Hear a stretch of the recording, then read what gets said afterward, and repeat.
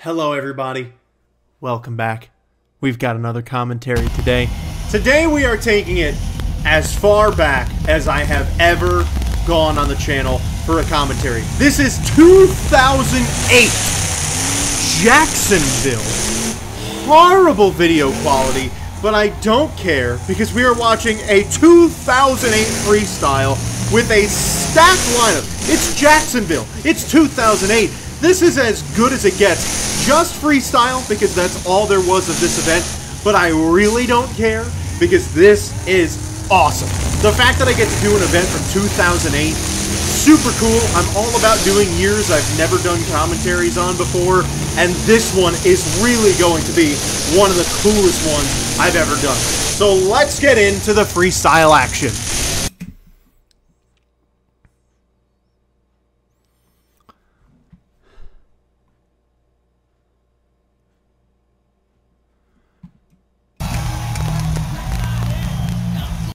So freestyle will begin with El Toro Loco and Nathan Wink, the brother of Lindsay Wink. And like I said, video quality's not the greatest, but you can see what's happening, and we're watching a 2008 Monster Jam show. I don't really care. This is awesome. Nathan Wink gonna start off with the van stack and the 2008 tracks with a nice slap wheelie. Always super cool. Only cars, only buses, big jumps, big ramps. I mean, this is the kind of quality Monster Jam freestyle track that made Monster Jam the great sport that it is today. These are the kind of tracks that brought all the fans to this sport. And it is really, really cool to see going back in time. I mean, we just did a 2015 commentary yesterday, and I haven't gotten to do a ton of these super old commentaries because there's just, quite frankly, not much footage for older events with tracks like this, and I can't use the videos from Monster Jam. So this is my only chance to do something like this, and it's nice to revisit the past. Good sky wheelie off of the car stack. That was the racing lane back in the day. Some people might forget the racing lanes used to just be cars. That was way back in the day. 2008, also the first year, full year, of me being a Monster Jam fan, as he goes right over the bus stack. Not a lot of momentum, not a lot of pace. There's also not a lot of obstacles on this track, so you have to really stand out, because a lot of people are just going to do the same thing. I like that he just did that long jump there, though, trying to change up that pace a little bit. All in all, though, really nothing going on in this freestyle run. I would love to see him get something good out of it. But he's also the first driver out, and back in 2008, they didn't really like they didn't go ahead with the setting the bar high, putting a driver out there who's going to go big first. They would typically just go with, whoever's the worst driver out there is going to go first. That typically is what happened back in the day. The classical Monster Jam way of doing things. Put the lowest driver on the totem pole out there to go over the track first so that the fans don't get their hopes up, and then the drivers come out here and blow their minds. Always such a fun way of doing it. Does that kid have green hair? Nice. It's having an okay run, but this is definitely not even going to get itself in the sixes in my judging category. It was funny, I was watching the Thanksgiving commentary marathon the other day, and there was one video, I don't even remember where it was, but I was doing my own judging, and I didn't explain the fact that I stole the runs. I just said, yeah, I'm going to give that 2. And I was like, what? It was really funny. It was an arena show. I think it was Lincoln, Nebraska. It was just funny. It was really funny because I watched a lot of those commentaries and I was like, man, I really used to suck back in the day. I don't know why anyone thought that stuff was good, but... Alright, that's the end of the run. So, Mopar Magic will come out next. I will give El Toro Loco's run a 5.3. Mopar Magic, one of my favorite monster truck identities ever. Always had a sweet spot for this truck. Got to see it drive live a few times in Stafford Springs. Good wheelie. Got a lucky bounce on that one. Ooh, he's in a bit of an awkward spot. He's going to have to back up. And this was at a time where there were judges at the events, and they were told if a driver backs up, deduct their points. So this was definitely not the greatest of starts to his run. We'll see if he can pick it up the rest of the way. Mopar Magic was driven by a slew of different drivers. Ricky Only was one of the more consistent ones. Carl Van Horn drove it a few times. I just always loved this truck. I don't know what it was, but something about the purple. This is really the first truck that ever made me fall in love with the color purple. I'm now a big fan of that color. And Mopar Magic, one of the first kind of instances in my life. I mean, I was very young when this truck was the thing. I mean, I was 7 in 2008. So when I saw this truck competing, oh, wow! Well, he was off screen and did a nice sky wheeler that we didn't get to see. So when I first got to see this truck, you know, when you're a kid, you think, purple and pink are girl colors, and I'm a boy, so I don't like those colors. But purple's a very mutual color. And a neutral color, not mutual. What am I talking about? It's a very neutral color. I like it. Purple's a really cool color. Ooh, he's got a couple cool little wheelie bounces. Oh, a good sky wheelie again! Almost lost it. That bounce did not help him, but he was able to save the truck.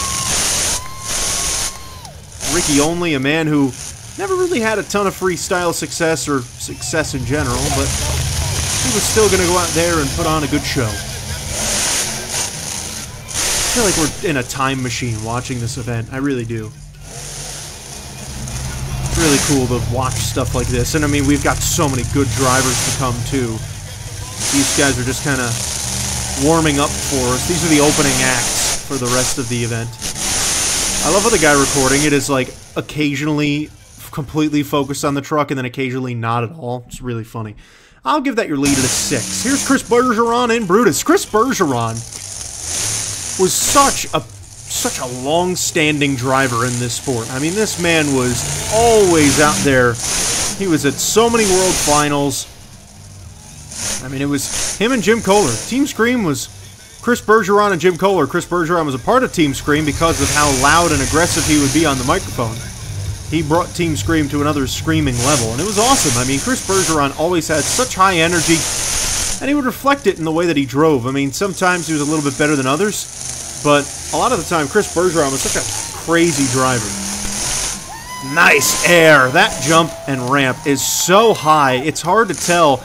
But you could see right there just how high he was in the air, and he barely even hit it. So I'd have to imagine some of the drivers later are going to try and go really big, as Chris is trying to extend the jumps each time, making the most of his time early on.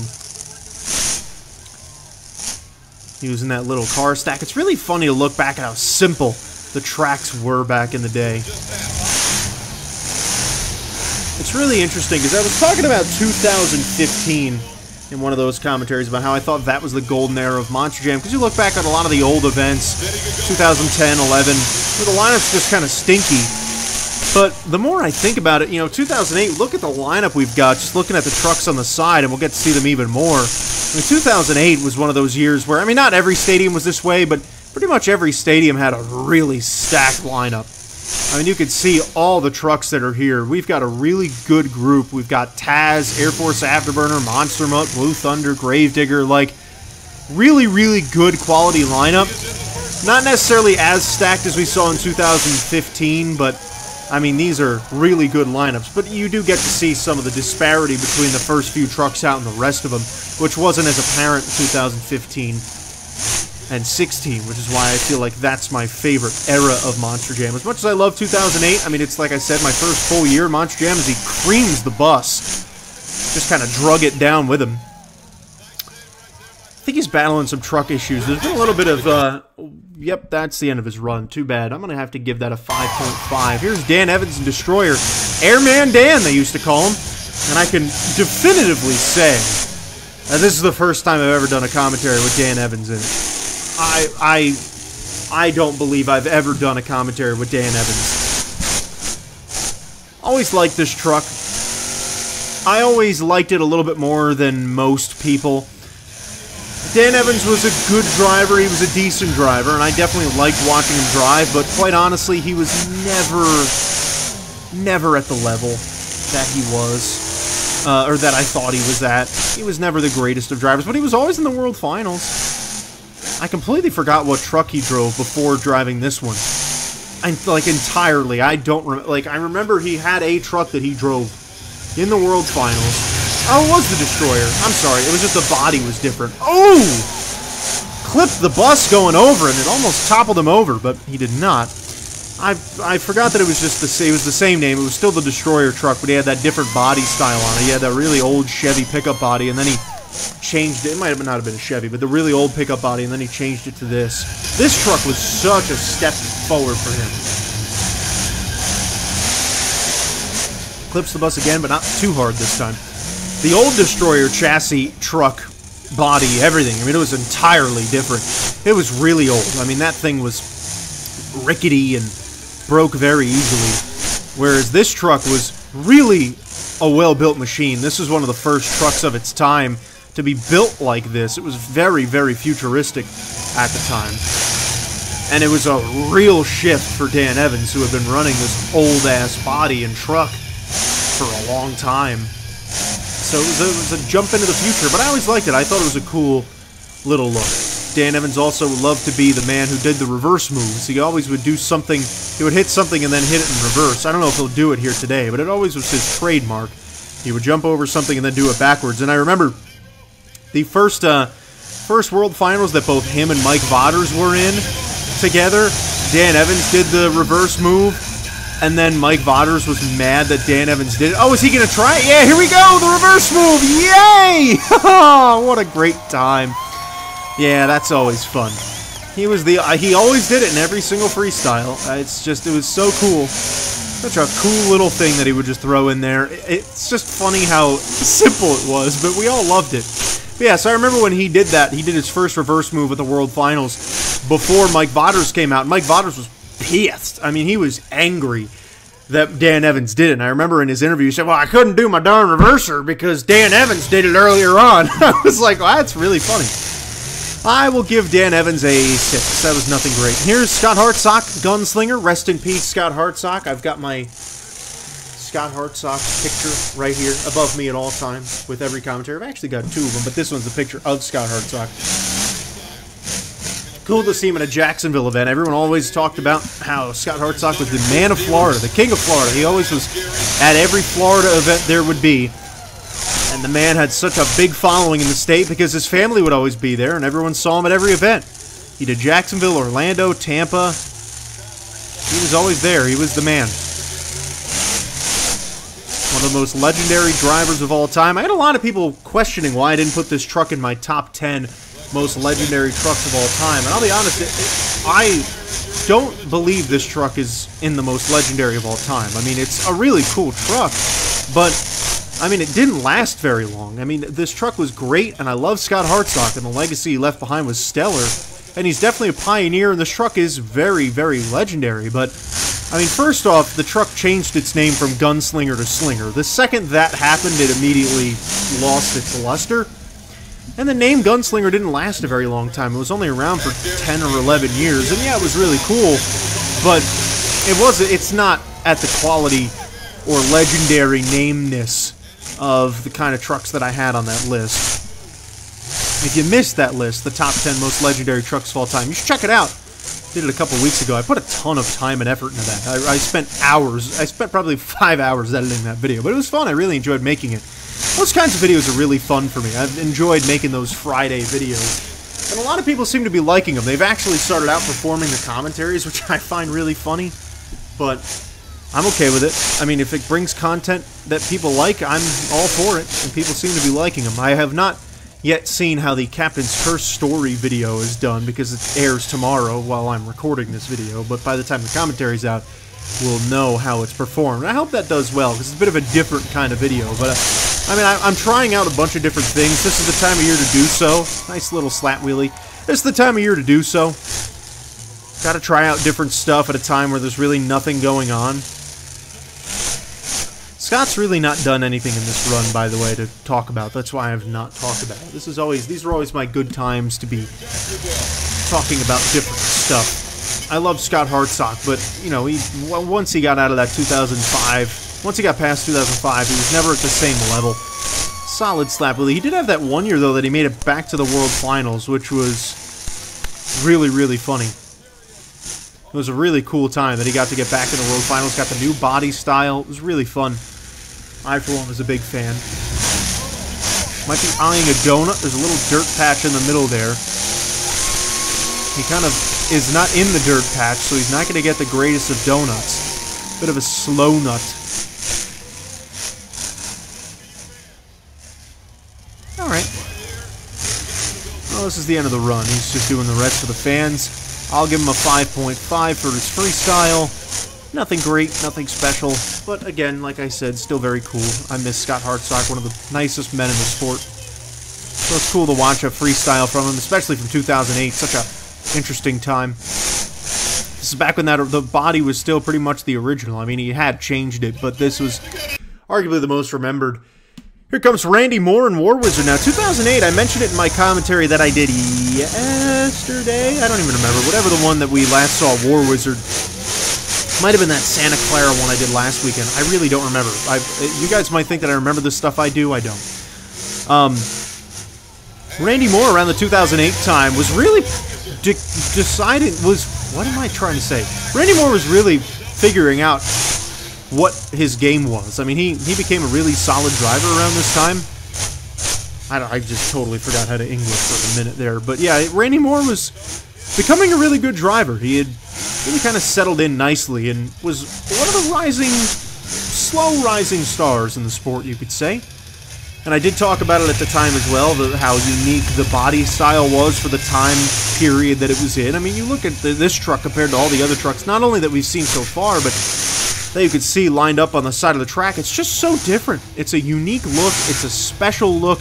Obviously, you really can't tell because this is a 480p video, but you could see the body style looks different. You can't even read the War Wizard on the side. The quality's so bad.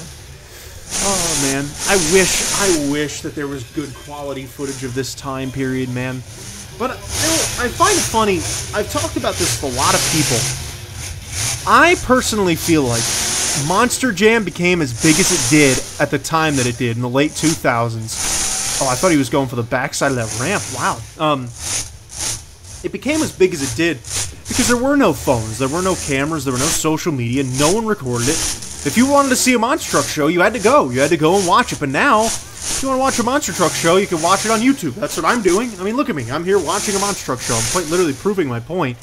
It's not going to stop me from going to shows, but I'll tell you right now, I'm not going to fly across the country to go to a show that I don't have some sort of vested interest in going to.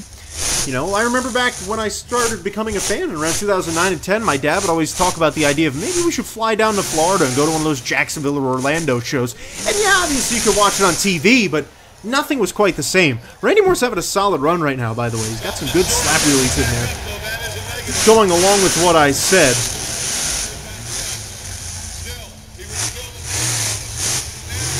it's also so cool to hear Scott Douglas providing that play-by-play in the background. It was something that they did a lot. I mean, people oftentimes didn't realize that Scott would provide full-blown play-by-play during a lot of these freestyles. You would always hear Scott Douglas's voice at the shows. Oh, he hit the cars totally crooked. Well, that's going to end his run, and I'll give him a 6.1. Oh, here's Mike Wine and Monster Mutt. I'm not going to speak about Mike Wine. That's for sure. At least, you know what I mean. But Mike Wine, funny story about Mike Wine, actually. Actually funny story. First off, I always liked the way Mike Wine drove. He was a very solid driver. But at the 2008 World Finals, and I think I've told this story before, and I hate the fact that it's now a tainted story. But it's one of my coolest Monster Jam stories, and one of the things that actually really made me become a Monster Jam fan was Mike Wine, ironically enough, as horrible as that is. But in 2008, at the World Finals, I saw him walking around the pit party, and I recognized him because I was a really big fan, and I knew every driver. I went, oh my god, it's Mike Wine! And he was like, oh, hey, kid. And he said, I got a surprise for you later. He said, I'm going to be coming out of a dumpster in the Encore. And I was like, oh, really? He said, yeah. And he was like, it's going to be really cool. And I was like, all right, cool. And then he did. So I knew about the Encore in 2008 before it actually happened. And I was very proud of that. It's one of my favorite Monster Jam stories. And like I said, I hate the fact that I really can't tell it anymore, but whatever. It's still a fun story. I also love the old Monster Mutt body. I've always played around with it in my head, and I am going to do a Monster Mutt ranking video one day. I liked the Monster Mutts when they changed them right away. I didn't like the Dalmatian, I'll be honest. I hate the Dalmatian change. Never liked the new scale, the new dimensions. What? I've never liked the new Dalmatian body. Monster Mutt's growing on me, though, because the Monster Mutt... Nice air. The Monster Mutt body has that kind of meanness to it. And the Monster Mutt truck can be a mean truck. Like, I like that. But something about the classic chop-top Mercury that made the Monster Mutt famous. Just so cool. I also debated putting the Monster Mutt truck in the top 10 legendary trucks of all time. This truck is above Gunslinger, by the way, for anyone who was even thinking about it. Monster Mutt is definitely a very legendary truck. I mean, it's been around since the beginning of time, still around today. Matter of fact, we might not... Oh, yeah, we are. I was going to say we might not get a Monster Mutt next year, but I realized that, yes, we are. Bryce Kenny's driving it. Oh, that's right. They also announced... I forgot I didn't talk about it in yesterday's commentary. They announced that Camden Murphy's driving... What do they call it? The back-to-school basher or whatever? I don't know. The classroom... Oh, the classroom crusher. That's what it was called. Another one that I did know about for a while, but I wasn't going to talk about it. Interesting idea, and I'm really intrigued to see how they play it out, because I also know what the body design is supposed to be like, and it's going to be interesting. So we'll see how that plays out. But I remember they were really trying to figure out what they wanted to name it. There were a lot of different names that I didn't really like, and Classroom Crushers are pretty interesting. But yeah, back to Monster Mutt. You know, Monster Mutt's still around today. It's a truck that's lasted over 24 years, so anyone who would question the legendariness of this truck is a nice slap wheelie there by Mike Line. Walked that thing all the way along the track. That was arguably the best move we've had today. I mean, no one's really done anything yet. But again, these are the table setters. You still got those big guys to come.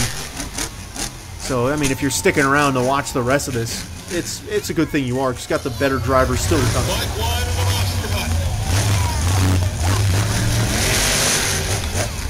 Kind of just crawling over stuff, though. Not really doing very much. Mike Warren he was not a kid when he was driving. I mean, he was probably in his late 40s, early 50s. That's the end of his run. I'll give that a 6. I don't even know what I gave Randy Moore. Was he coming out the top? Yep, there he is. Here's Steve Sims and Stone Crusher. And before you think, oh yes, yet another poor freestyler. No. It's Steve Sims. Excuse me, Steve Sims in 2008. This man can freestyle. I talked about it in the commentary I just did yesterday about how Steve Sims was one of the best freestylers in the sport and a threat to win a freestyle championship. This man in 2008, he could freestyle. Don't count him out. He wasn't Damon Bradshaw or Lindsey Wink, but this guy's gonna probably take the lead. Look at the air. Good air. Very, very good air. Himself a little close to those dumpsters, but that didn't really matter back in the day. Nobody cared about that. Now, the one downside about the drivers who came out later, and it was always something Tom Mentz would talk about, and Dennis would too, these tracks were made out of cars and buses and vans. So, as the night went along, more drivers drove over them, they crushed them down. So, you saw those first few drivers out were getting huge sky wheelies, big jumps, but now you're just kind of driving over it. There's not much to hit. So it's an inherent flaw of the cars and buses. As cool as it is to see, wow! That's the first driver to go big on that move. Finally, somebody goes big off of it, and I told you, Steve Sims, don't count him out. He's having a good run so far, on pace to definitely take the lead. Love to see him hit the backside of that ramp, too. He is! Yeah! Steve Sims! Fearless in Jacksonville. Hear one of the guys in the background saying to hit it, and he did. Love that. You know what? He had the longest jump of the day, and the first one at the backside of the ramp. I mean, that's what you want. It's a good freestyle. I mean, it's obviously not burning it down, but he's having a solid run. He's getting better. As every jump goes along, he's improving for sure. So I like it. I'm having a good time, and Steve Sims seems to be too. Let's see if he can finish off strong, but he's keeping up that pace. This has been a solid, consistent run for Steve Sims and the Stone Crusher truck. I always love the story of how Steve Sims got his way into Monster Jam. They always talked about how he was Dennis Anderson's countertop guy, and then he found out, oh, you drive a monster truck? I want to drive a monster truck. And so he bought one and built one, and Dennis got him into the sport. It was just the funniest thing ever. He made countertops and installed them, and then became a monster truck driver. Like, that's funny. But that's how everyone gets their start. No, not everybody starts as a, a monster truck driver or a motorsports fan or, driving race cars their whole life. Sometimes they just don't have their way into it, and then they find one. It's a good run. I mean, very, very solid. The best we've had today, without a doubt. This has been very, very enjoyable. And to think we've still got those better drivers to come. It's going to be a good night. Not a lot of options to hit, though, for those guys, I will say, as Jim Kohler and Avenger will come out next. Steve Simpson, Stone Crusher, what do we want to give him? I'll give him a 7.7. I liked that run. Jim Kohler came out like a rocket on that first jump. It's back at a time where Jim Kohler was still seen as one of the most dominant freestylers in the sport. He was not a two-time champ yet, though. He was... Oh, they put a... I can't even tell what that is, but there's something out there. There's an object on the track that was not previously there, but it's so grainy I cannot tell. I genuinely have no idea what that is, but he'll crush through it, I'm sure. Jim Kohler loved to hit that kind of stuff. Jim Kohler was always a big fan of... Oh my god, I can't look at the screen. That is crazy. I don't get motion sick, but that was somehow very, very aggressive movement. I certainly hope... Oh. Truck shut off.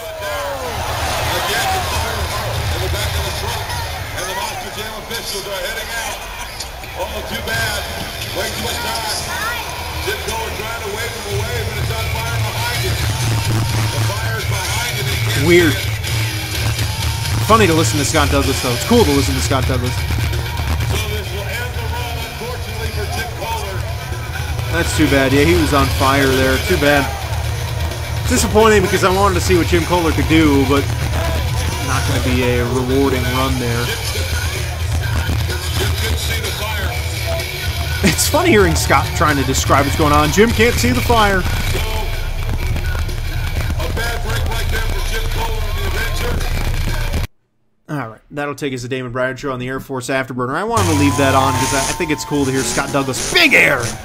Damon Bradshaw in my top 5 favorite freestylers of all time. I gotta do a list of that. That would be a fun one to do. I always think of new ideas while I'm doing commentaries. Let's see, do I have one of those? Top 5 favorite... No, I don't. I gotta write it in there. Favorite freestylers of all time. I just love the way that this man freestyles. Nothing can compare to a Damon Bradshaw freestyle. There's a reason why he was a freestyle champion. At this point, he wasn't, though. He was still an upcoming star. He wasn't at that level yet. But he was certainly on his way. I mean, in 2008, I'd say you could... Damon Bradshaw had established himself. Is he going for that thing? He's hitting the thing. He hit it. It didn't break, so I don't know. I still don't know what it is, but he hit it. That was pretty cool. I would say you could safely say in 2008, Damon Bradshaw is one of the best drivers in the sport. He had established himself capable of winning a championship, but 2009 is obviously the year he won, and the year that he really became one of the most elite drivers in the sport. At this point, he was still developing. He was not at his peak. Definitely in his prime, but not at his peak. He had a little way to go. But 2008 was really a good developmental year, turned him into the driver that he became and lasted. I mean, one of the best freestylers ever.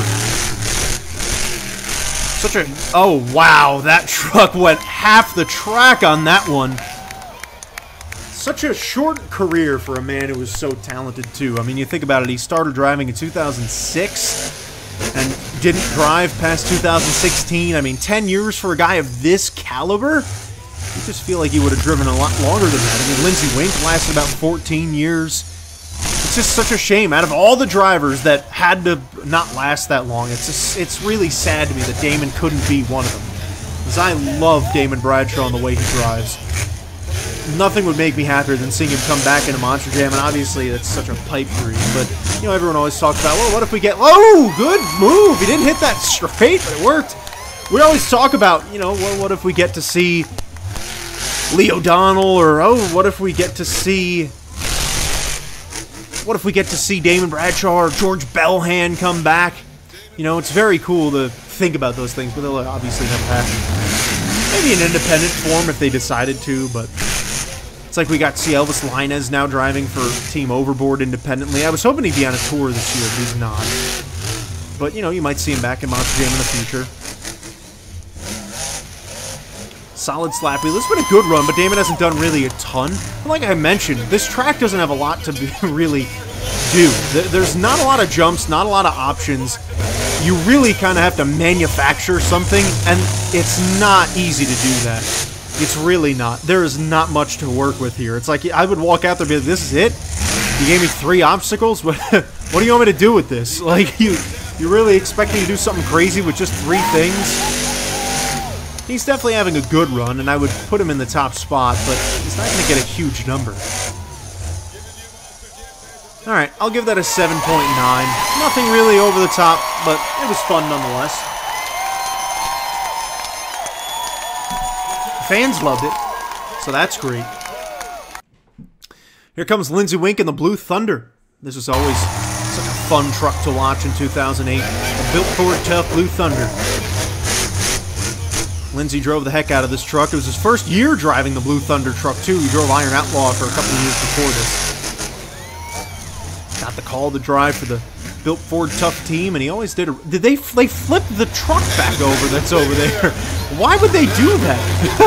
Oh, Lindsey's gonna... Nope. Yeah, he's gonna hit it again. And this time it got pretty destroyed. That thing is toasty. Jacksonville always had so many fans in the building. You could hear how loud they're getting. This is classical Monster Jam right here. And Lindsey Wink, this is at a time where he was really one of the top in the sport. I mean, everyone thought that he was going to win a freestyle championship in this Blue Thunder truck, and I'd argue that this was his best time period. This is the peak Lindsey Wink. Maybe not in 2008, but he was getting there. This was certainly the heart of his prime. Oh, I remember the event that he had, Nice Air, where they put a camper on the top of that kind of ramp, and he jumped through it. Did a little bicycle. The fans went nuts. That's really funny. Imagine if those fans back then saw the stuff that drivers could do today. They would lose their minds. Go for the backside of the ramp, and the second time he didn't really hit it very hard. Like I said, there's just not much to do. It's like, what else are you going to do on this track? There's nothing to make out of it. You've got to hit the bus sideways. You've got to hit that ramp sideways if you want to do something cool. Lindsey's trying, but alright, good jump, but again, you're really not seeing much come out of it. He's going to cross-thread the ramp like Damon did. I gave Damon a 7.9, and I don't think Blue Thunder is going to take the lead from him. He is really not doing a lot. Oh, he hits the ramp sideways, flips over, and done. And like I said, you got to make something happen.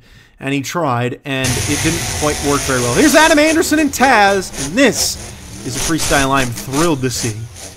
Oh no! Oh my god, he flipped over on one turn! Oh, okay, they let him keep going. I was so angry. Alright, so this is an encore. Great! I was gonna say, you can't, I mean, Adam Anderson done in 10 seconds? That's awful.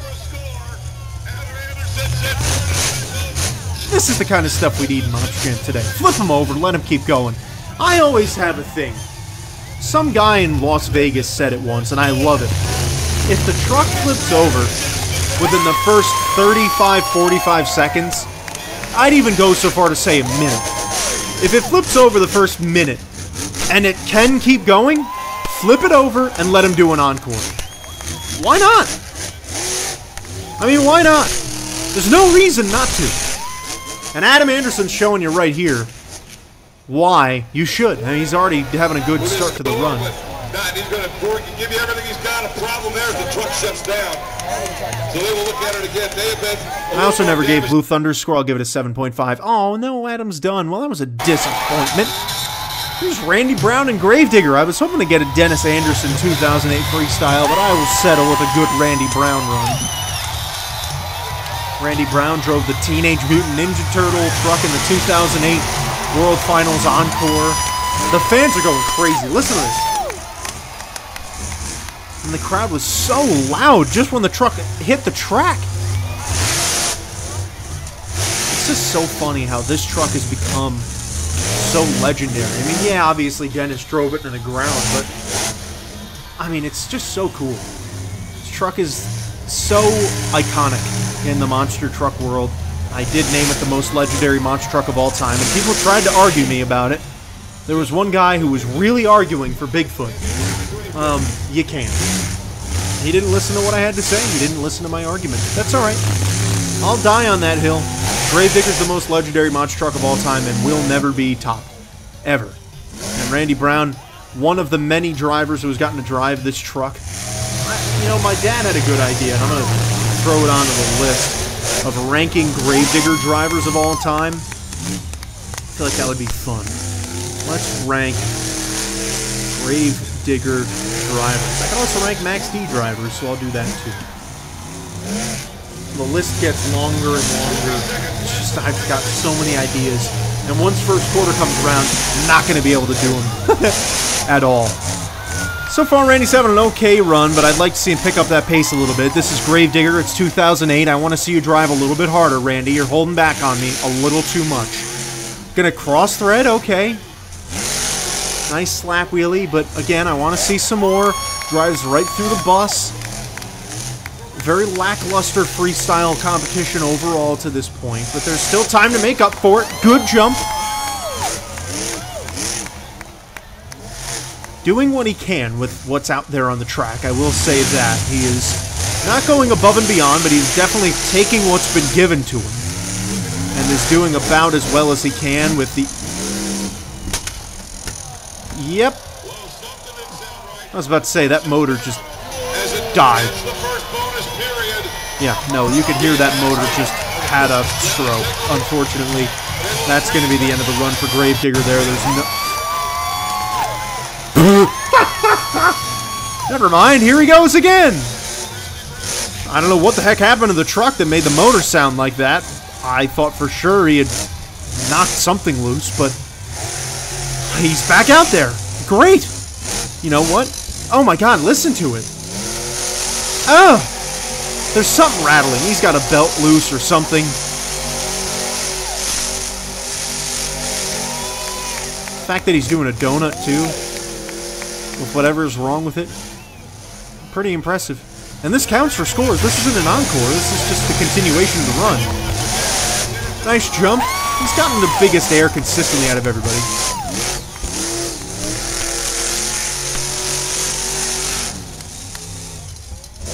You can hear this, whatever it is, rattling around in there.